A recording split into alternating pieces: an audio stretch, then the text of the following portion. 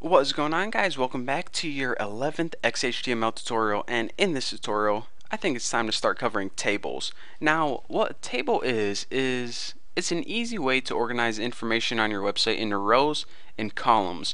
It might make it easier to read, easier to view, easier to navigate. So if you're familiar with Microsoft Excel at all, that pretty much is a program to make tables. It's the same concept as like a spreadsheet. So if you don't know what a table is or you never saw one before, then the easiest way to learn is just to watch this tutorial, and trust me, by the end of it you'll get it like that. So the first thing that we need to do in order to create a table is to make our table tags.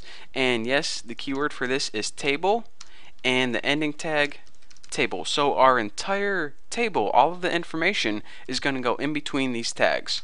So as I said before, tables consist of rows and columns. Now let's go ahead and make a table with 2 rows. In order to do this, we need the tag TR. This stands for table row, and also at an ending TR, in everything that goes in between the opening and closing TR tag, that's going to be one row of the table. So let's go ahead and copy this and paste it, and now we have a table with 2 rows. We don't have any information in there, but hey, we got a table with 2 rows. It's a start. So remember earlier I said that tables consist of rows and columns. Well, in order to make a column in your table, go ahead and add some space in between your table rows so we have some room to work. And you might think that the keyword for this is TC, but it's not. It's actually TD, and I believe this stands for table data. Why they didn't name it column, I don't know. It would have made a lot more sense, but hey, you know, I don't make the rules, they do. So anyways, TD, and also an ending, TD, maybe it stands for touchdown, who knows. And anything you put inside here is going to show up in that column. So let me go ahead and just copy this. So now our first table row has 3 columns in it. So if you copy this and paste it right here, so check it out. We have a table and it has 1 row and another row right here, and each of these rows have 3 columns. Now if you save this and refresh it right now, we'll get an empty screen.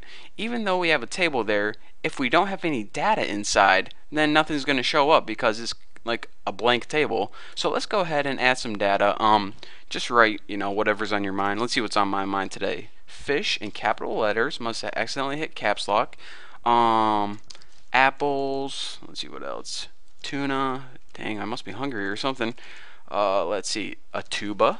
You know, musical. Ham chops. And let's see. Corn with a question mark, like you know, you're asking someone a sentence or a question or something. Who knows? Whatever 6 things are on your mind, throw in there. So let's go ahead and save this and see what we got.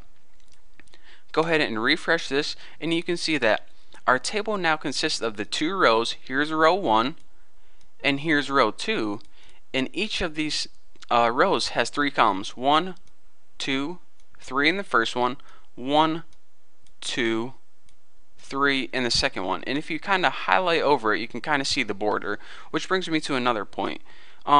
If you don't quite understand yet, trust me, here's a little attribute that you can add to your table to make it a lot more clear, or a lot clearer. More clear or clear? I don't know what the correct term is, but anyways, you see how our table has no borders and the edges are kind of hard to see? Well, table has an attribute called border, and you can set it equal to however thick you want the border to be. So let's go ahead and just make it 1 pixel thick and save it and check it out.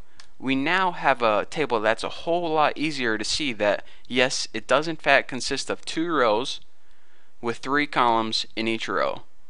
So yeah, that may be a little bit easier. So from now on, I'm probably going to add that attribute in the upcoming tutorials just because it makes everything a lot more clear.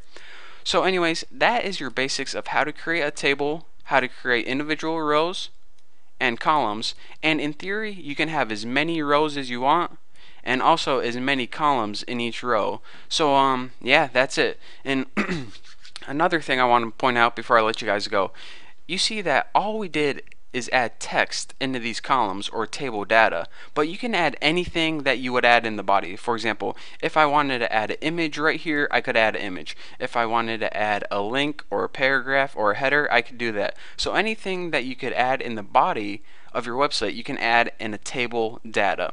So that's how you create tables. I hope you enjoyed. Don't forget to stick around for the next couple of tutorials because we are not done with tables yet. There's a whole slew of things to cover. So thank you guys for watching. Don't forget to subscribe, and I'll see you guys later.